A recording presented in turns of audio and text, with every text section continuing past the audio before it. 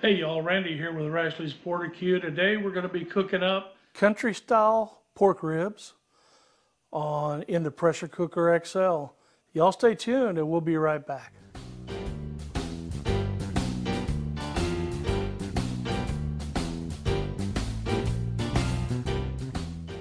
In addition to the ribs, we're going to be using some Sweet Baby Rays BBQ sauce, Chupacabra Ribnoxious, and about a half a cup of water in the bottom.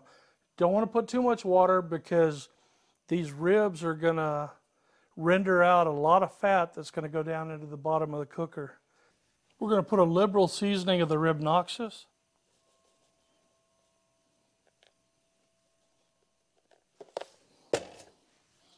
Now we're going to flip them and do the other side.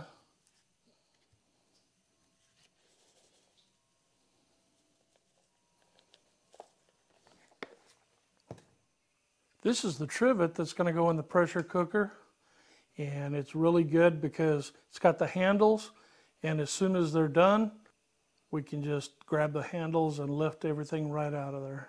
We're going to add that half cup of water. Then we'll put the ribs in. We're going to make a loose stack out of them, kind of crisscross them.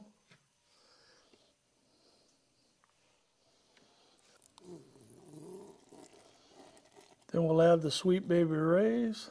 As it heats up, it's going to run down in amongst them, and that's plenty. Being careful not to rub all the spices off, we're just going to kind of spread it around on these top ribs. Good enough. Now I'm just going to fold the handles over on top of the ribs.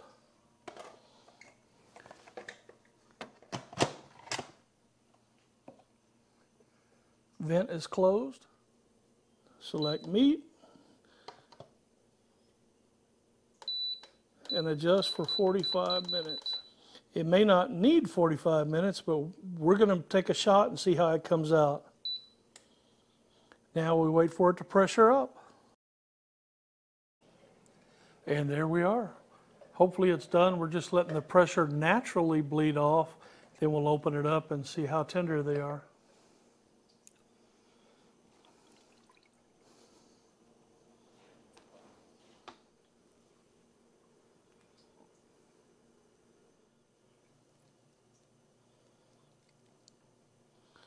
Yep, that 45 minutes was plenty. Fork tender. All right.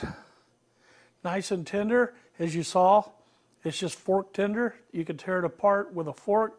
Very, very good looking. Let's see how it tastes.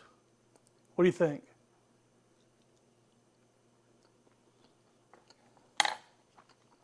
That's really good. Some of the sauce came off of it as I thought it probably would, but it's still really good. I'll add a little sauce to it. Since it doesn't have smoke flavor, we'll enhance it with just a little bit of sauce when we eat. We got some baked potatoes over here in the oven, some corn on the stove. We're going to get going. Hey, thanks for watching. And if you stay tuned, we're going to try this same recipe in a Dutch oven at some point in the near future. Well, recipe. We're going to try the pork ribs, the boneless pork ribs in the Dutch oven. So stick around and look for that in the future. Thanks for watching. Click like, subscribe, and we'll catch y'all later on down the road on Rashley's BBQ. Adios.